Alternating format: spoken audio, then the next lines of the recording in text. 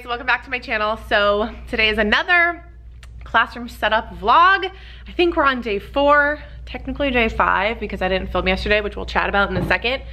But we have big goals for today. The first thing I want to do is walk around the room and show you what I did yesterday. It was a really heavy unpacking day and I just didn't want to film it. But if you do follow me on Instagram, you caught a sneak peek of what that was about. If you don't follow me on Instagram, make sure you go head over there right now at Early Adventures because you get things like that. So the first thing I want to do is show you what I've done as far as unpacking goes. And then today, I really want to get all of the bulletin boards finished because then I can start to map out in my head what I want the walls to look like and things like that.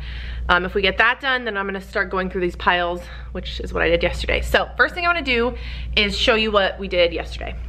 Okay, so I had 3 of these big tubs full of stuff. So I unpacked all of this and I kind of moved everything off the floor and this is where we're at. So each table is kind of its own category. So for example, over here are all of my empty baskets and bins.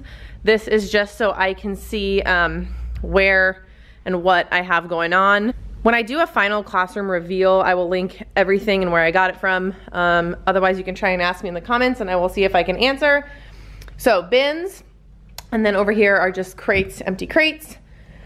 This table is all of my supplies. So that's either student or teacher supplies that are going on here. That doesn't include all of these down here. These are also supplies that you guys saw in a previous vlog. So supplies, and then this table is all decor stuff. So this is kind of a lot of what we're gonna be working with today. So I have borders of all different kinds. If you've been following me, you know that I used this paper for my big wood wall.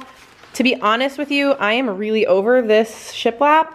1, because I stared at it all year long, and 2, I feel like every teacher and their mother is using this now, so I'm just honestly sick of looking at it. But if you do like it, you can get it at Michael's. So instead this year, I still like the wood look, so I got this white shiplap. I just thought it would be a little bit cleaner, and it's different.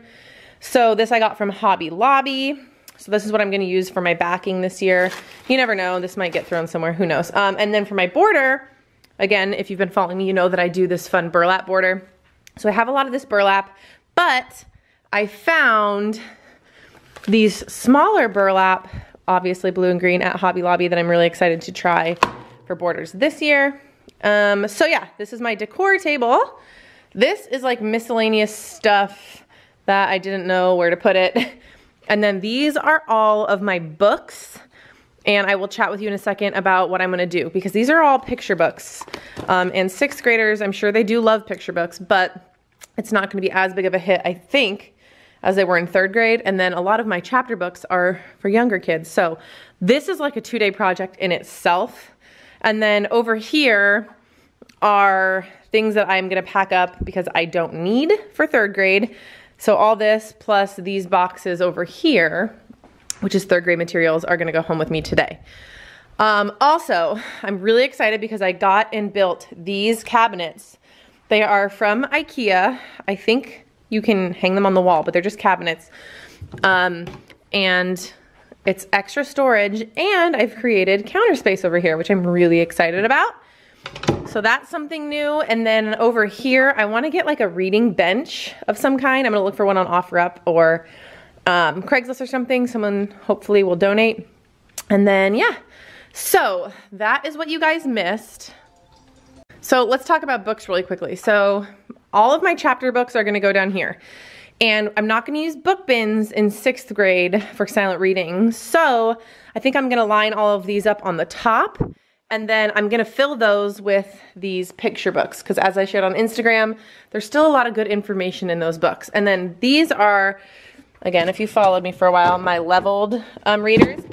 So like these guys over here. And I think I'm still gonna have these out and line them along this because A, they fit, and B, if I do need any leveled text for any reason or another teacher does, they are available. So that's where we're at on books.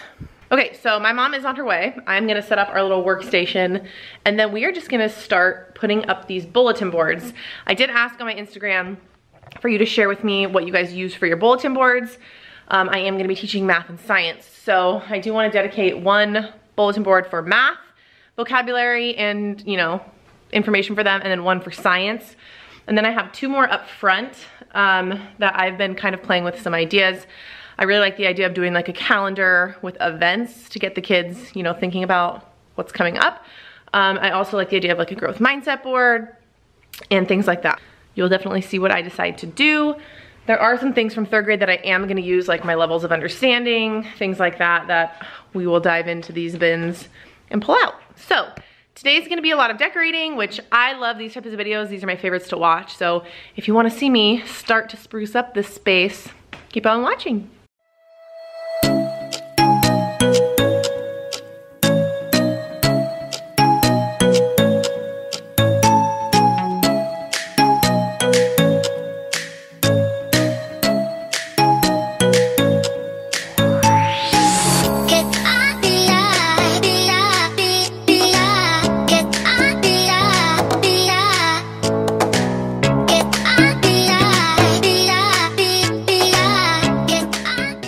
Okay, so that's one finished. It's picking up a lot darker green on camera, but it's actually a little bit lighter.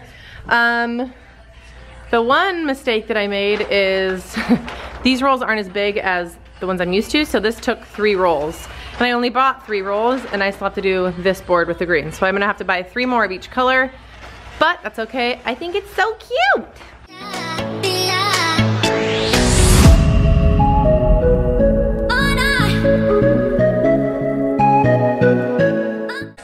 So blue and green, pretty.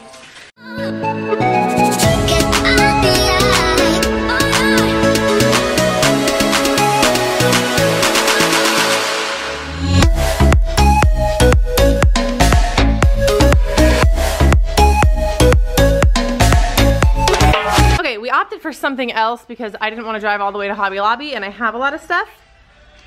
There we go, I fixed the exposure so the color comes off a little bit better. So I just used this scallop border for the bottom and this for the top. And I love the way it turned out. And then on this one, I'm gonna do the opposite. So I have the blue scallop and the green chevron. All right, so there's the opposite. So blue scallop, green chevron, and then green and blue. Woohoo! All right, so we finished the bulletin boards and the borders, well, minus that border. We did the board, but I'm exhausted because I woke up at 6 o'clock and I'm starving. So I think what I'm gonna do is leave, eat, potentially take a nap, and come back in a little bit. So I will check in with you guys later in the afternoon. Hey guys, so I am back in my room and I'm by myself. I literally went home and took a 2-hour nap. I don't know if I just like slept bad last night or what the deal was, but we were hanging up this paper and like we were only here for an hour and a half and I was like, I gotta go home. But there's still so much that I wanted to do. Okay, so it is now 2:45. So I saw my friend Maylene from Mrs. Calls Campers do this in one of her videos last year and she posted about it and it reminded me. So what I'm gonna do is I'm gonna use this big whiteboard here and I'm gonna write out everything that I can think of that has to get done. That way I dump it out onto my head. And if people come help me in my classroom, I like usually don't like people to come help me other than my mom, because they come in here and they're like, what do you want me to do? And I'm like, I'm still staring at piles. I don't know, I have no idea. So I'm gonna spend some time brain dumping all my thoughts onto the whiteboard and then hopefully tackling some, if not a project.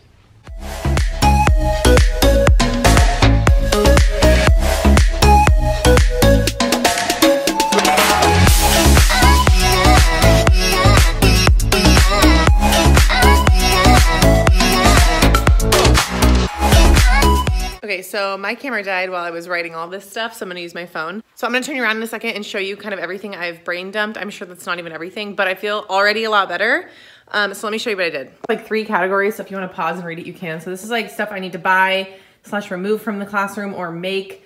This is the organizing section. This is the one that I feel like is not full, but that's what I dumped. And then decorating and things like that. So then I use that to make a list on my phone of everything I can do when I go home to start like creating. So I think what I'm gonna do while I'm here is get the shelves in my bookcases and start laying out all of the book boxes so I can at least see what will fit and maybe even start putting some picture books in there.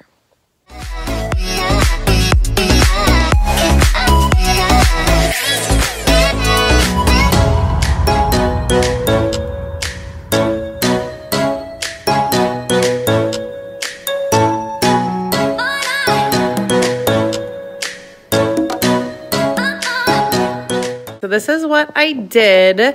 At first, I started putting like my really low ones here, and then I realized I don't have enough space. So I started with my highest.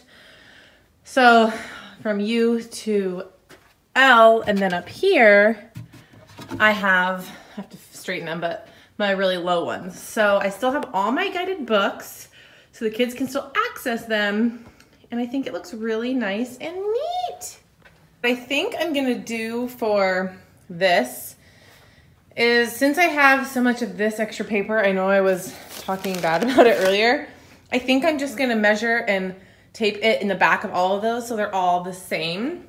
So I'm gonna do that now and see if I like it. Okay, I just did the one in the middle to the center block. I found a miracle thing. It's this, it's called mounting putty. I was like, there's no way this is gonna work. I've had it forever, but I've never had center block. I just stuck it to the back of the paper and it like will not budge. I am truly shocked. So some of you were asking like, what can I use to hang stuff on cinder block? And I said, I don't know, but I'll let you know when I find out. That's it. Scotch removable mounting putty, and it just pulls right off when you're done. It's amazing. So that's exciting. I'm really liking the way this is turning out so far.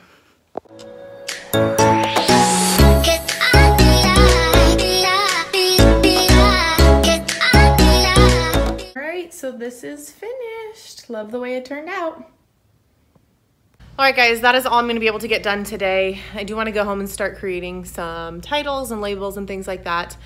I don't think I'm gonna be in here tomorrow because tomorrow I'm really gonna dedicate to my master's program and getting a lot of schoolwork done. I feel like I'm falling behind and I hate that feeling. So I'm gonna try and get some stuff done for that.